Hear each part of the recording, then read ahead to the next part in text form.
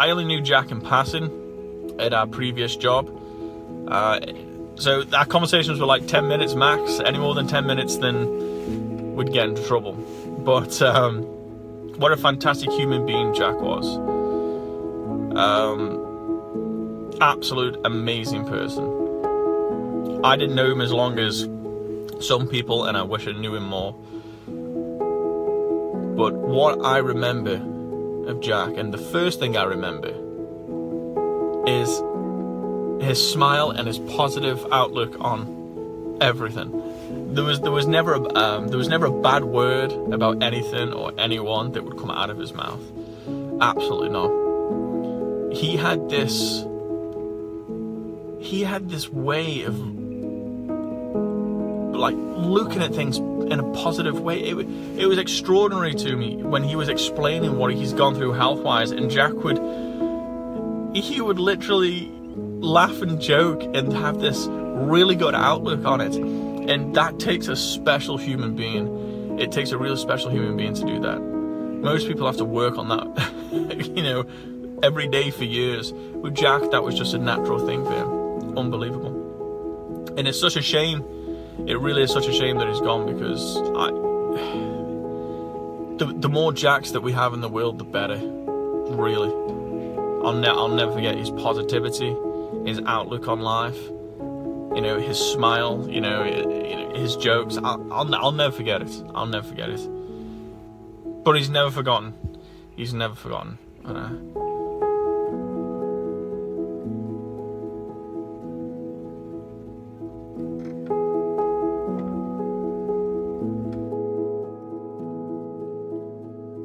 Hi, this is Roy, aka Big Boy Roy, aka Space Boy, Piggies Riders and Motor Rev. What can I tell you about Jack? Jack was a mischievous little shit. That he was. Anything for a joke, anything for a laugh. Fantastic grin on his face all the time. I remember there was one time when we went out on a ride and we went down Manifold Valley. We were doing the tunnel run. You know what I mean? You give it a good rev bomb through the tunnel and whatever. And we were all taking us turns going through this tunnel, and everyone had gone through until there was only 2 people left. Me on my 1250 Bandit, and we got Ethan on his 600 Bandit. So Ethan was getting ready to go because we had the phone call saying, right, come on, start coming through. So anyway, Ethan goes to his bike, climbs on, goes to turn it on. No key, nothing. Well, Jack, he got this habit. He was always taking keys, but he couldn't hide it from anyone because his face had always given him away that he was the one that did it. Anyway, like, I picked my phone up. I said, right, Jack, because we knew who it would be straight away. Right, Jack, Ethan wants his bloody keys, and you're at the other end of the tunnel. He says, I don't know what you mean, I don't know what you mean. Anyway, Ethan's there, he's getting a bit irate and whatever, and it was... Anyway, Jack eventually comes through and says, they're on top where your cylinder head is. That dropped me laughing that day. I think it had everyone laughing. That was one of the really good rides we had. We've had some fantastic rides out with Jack, and I'm going to miss him. Everyone's going to miss him. He was an awesome lad, and he'll never, I guarantee you, he'll never be forgotten. I hope you're up there, Jack, riding high and smiling down on us. And if I can, I'm going to keep your tradition going. I'm going to become the Phantom Key Snatcher. Just for you, Jack. Just for you. Anyway, I'm going to go. I wish everyone out there a Merry Christmas and a Happy New Year. Jack, you keep watching down on us.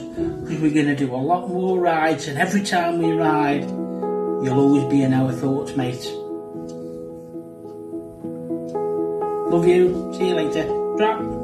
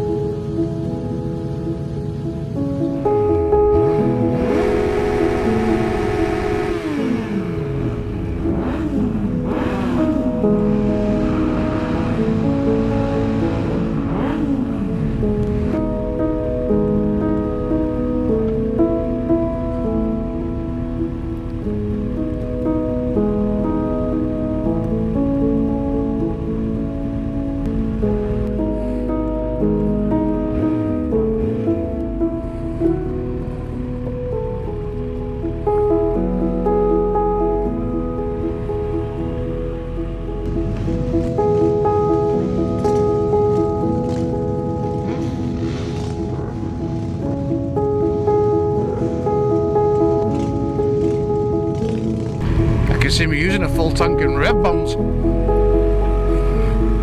It's the only way you'd want it.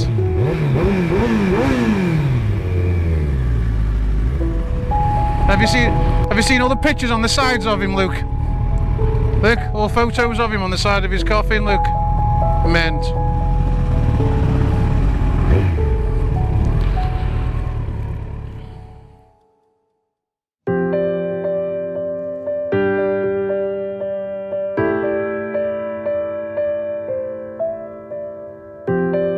You were in the spotlight, I am hidden,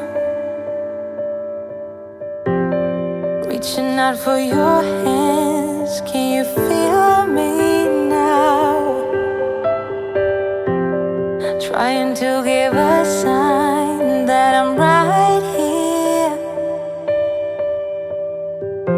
'Cause when I am without you, I am fading out. And I can see in your eyes all your secrets, but you don't seem to care about mine. Still I can't be without you, falling without you. Can you feel me now? So I've been hoping for a new melody, just to get me some kind of remedy. And I think I found it in your mind, but the way that you know me is not right, not right. The way that you know me is not right, not right. All of my emotions are open like the ocean, but you don't take a second to get me right. Oh, you painted a picture up in your head of how you want me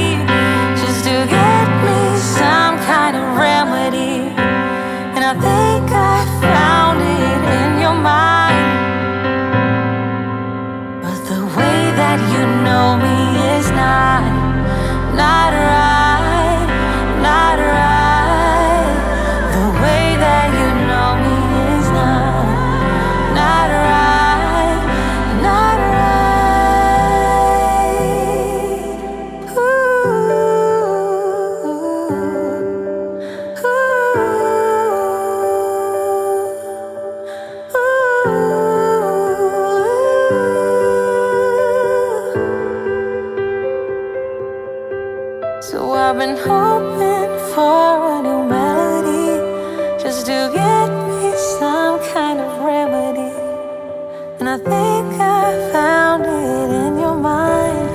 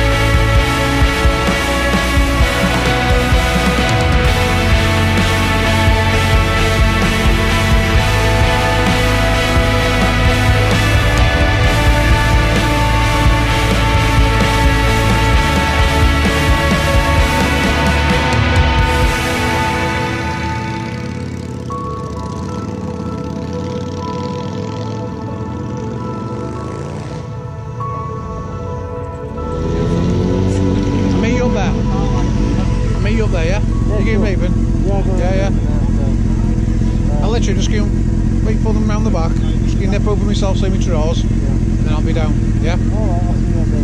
Alright, brother. Careful, yeah? Our Jack came into this world prematurely on June the 18th, 1999, weighing in at a tiny 2 pounds 10 ounces. From the moment he was born, myself as his mum and Carly's dad knew what a fighter he was. He battled for life and overcame so much in those weeks, each day getting stronger. Jack finally came home weighing just shy of 3 pounds. His dad and I overjoyed to finally have our son home. Although we were in the middle of a heat wave, our tiny flat had to have the heating on full to maintain Jack's temperature. Unknown to us at that time, Jack was hiding a very complex heart condition. After numerous stays in hospital and tests, Jack underwent open heart surgery in February 2000 at only 8 months old and then weighing only 8 pounds in weight. But again he battled through it, and by then, only a few days later, his beautiful smile came back. Nothing got Jack down, no matter what was thrown at him. His sister Ellie came along in 2002 and he doted on her, and George came along in 2006, and by then he was so proud of his siblings. He was so protective over them.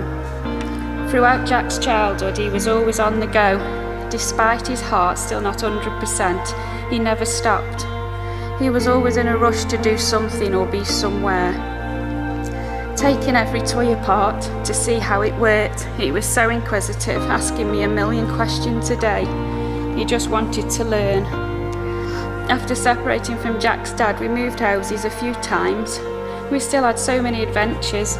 I remember getting up one morning many times and saying to the kids, "Come on, let's go," not knowing where I was going with them, but ending up having the best days out with them. Whether it was to the coast, Peak District, or sometimes to London, we went everywhere. We went to Cornwall on holiday each year, and in the evenings we went on mystery tours in the car, ending up on a beach, watching the sunset. Jack loved photography and took so many beautiful pictures. We eventually moved to Loggerheads, and Jack by then had grown up and was able to go down the Burntwood alone on his mountain bike. He loved going out on adventures with his granddad. His nanny and granddad's house was only around the corner, and he loved his nanny and granddad and spent many days with them, just popping down to say hello. Jack was devastated when his nanny passed away. He came to help his granddad cut the lawns of this churchyard where his nanny's buried. But his granddad has since told me he just loved seeing how the lawnmowers worked. Jack found out so much about engines. He knew everything about each car he was interested in, MGs being his favourite. When he was little, I used to take him to car showrooms, and the staff working there were amazed at Jack's knowledge and specification of each car. He was only 10 at the time. Jack couldn't wait to drive and had his first lesson on his 17th birthday. He passed after a few lessons and bought his first black MG. Many a day he was out tinkering with it. And screen wash, wow, he was obsessed with it. I must have got through 5 litres a week in winter. After passing his driving test, Jack by then was shown a passion for motorbikes. I myself had passed my CBT and had a little Yamaha, and Jack used to sit on it and say he wished he could have one. Eventually he saved his money, as Jack did work so hard from the age of 16. Starting at the range and then on to Garner's Garden Centre, Asda Woolstanton, Keel Services, Starbucks, all while studying at Newcastle College. He saved and saved for his first motorbike and eventually bought one, a little black and white Honda which he loved. And really from that moment on, Jack became the Jack we all knew and loved. He was his happiest when sat on his bikes. He passed his CBT shortly after, and he was then hardly at home. He couldn't wait for the next adventure he was planning. Sometimes he would just go out at 9 at night, saying, "Just going for a spin, Mum." I worried every time he went on it, but I had a bike so couldn't say anything, and I also thought, for what Jack's had to endure in his short life, why shouldn't he be able to do what he wants? When Jack reached 18, he unfortunately had to undergo another open heart operation. But again, he did so with such bravery and courage.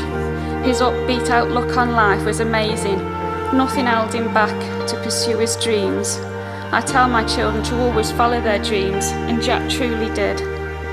Just a few months after his surgery, Jack bought his red Kawasaki.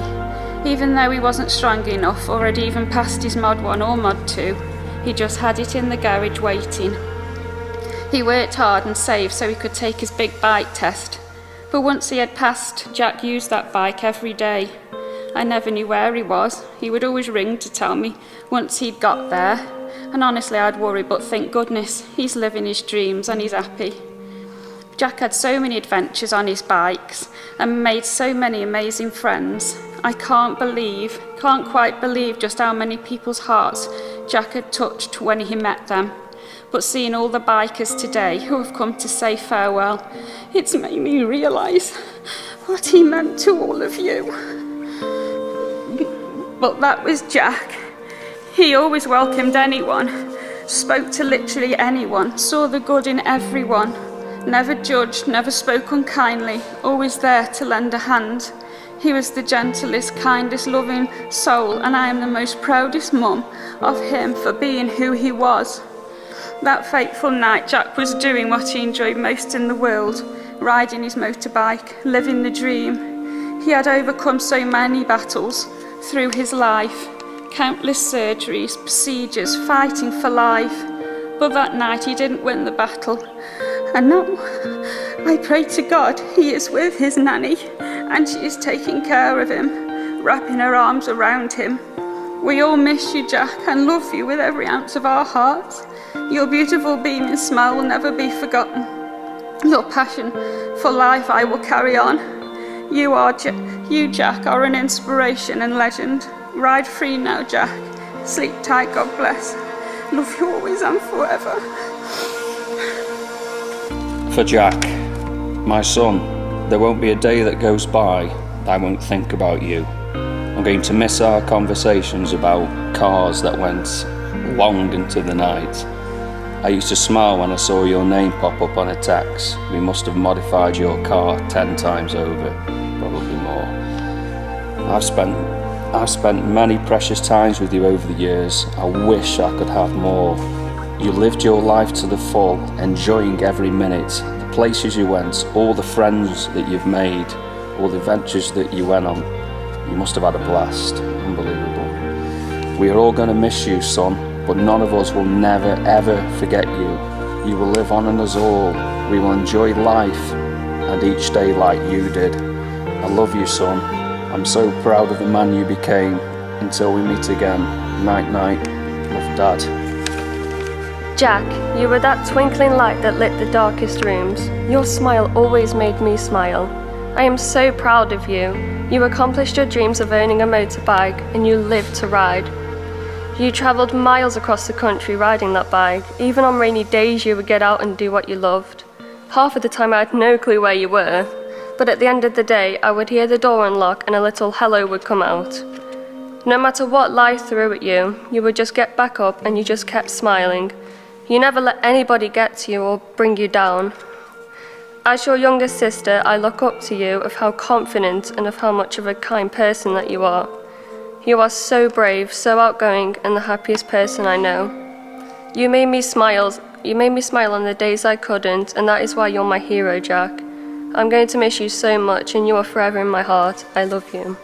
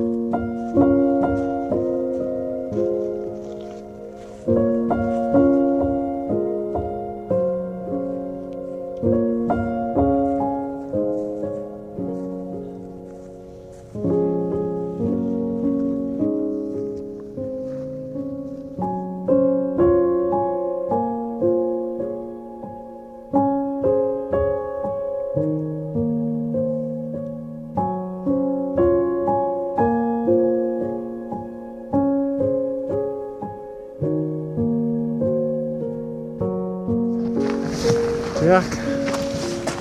Good night, brother. And you're proud, mate. What turned up for you? You rest up tight up there, son. Catch you later. See you out there soon, buddy. Ta-ra.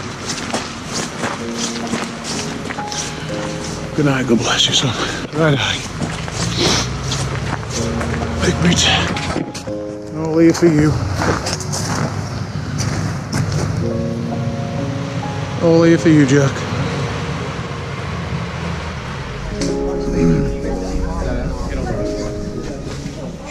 Thank you very much.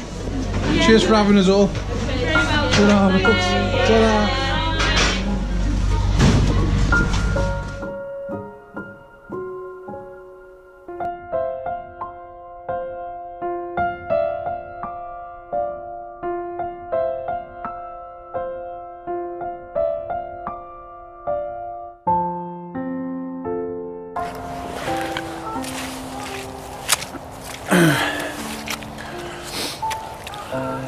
Just don't know where to start really. I'll start from day one. First time I ever met Jack was a couple of years back. I was back at the Raven, and he was on his 125, his custom one that he had, his custom looking bike, and never forget it because it come in and it was so loud, and I was with Roy at the time, and we pointed at it and said how loud that thing was, and straight away he couldn't wait to get over and come and see us and talk about his bike. And he was absolutely made up with it, and we were like, I'm sure there's an hole in that exhaust. He just wasn't bothered at all. He just got that look at him, and it was, I want to talk about my bike. And it was just, you could, from day one I just thought, absolutely lovely lad, absolutely fantastic. And yeah, the first time he turned up for Piggy's Riders to go and have a ride out with us, he pulled up with Andy, and straight away he was a little bit on the shy side at first, but it didn't take him long. He come out of his shell, bouncing around as normal Jack. Couldn't wait to tell you all about his own bike and all the different things he'd been up to. Bless him. Miss the kid so much. And Jack, in one word, for me would have to be the Joker, because anybody on Piggy's Riders will all tell you the same. If you'd lost your gloves, if your jacket had gone missing, you'd get on your bike, your keys were gone, you wouldn't even have to look around to see who it was. You'd just turn around and that little snigger would be on his face and he'd be laughing, because you know darn well he'd hid them. Just things like that. What a cracking kid, absolutely diamond, love him to bits.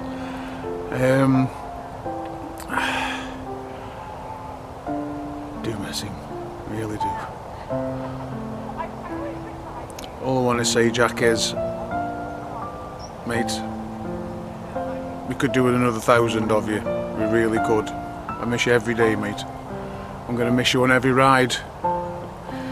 In Art, you'll be there, mate, you'll be with us, and God bless your son, and I hope you're up there now. Well, you'll be up there now looking down, laughing at me. That's what you'll be doing, because you know I don't do this kind of thing. But yeah, good night, son, then. Ride high up there. Love you, son. Gonna miss you. Good night.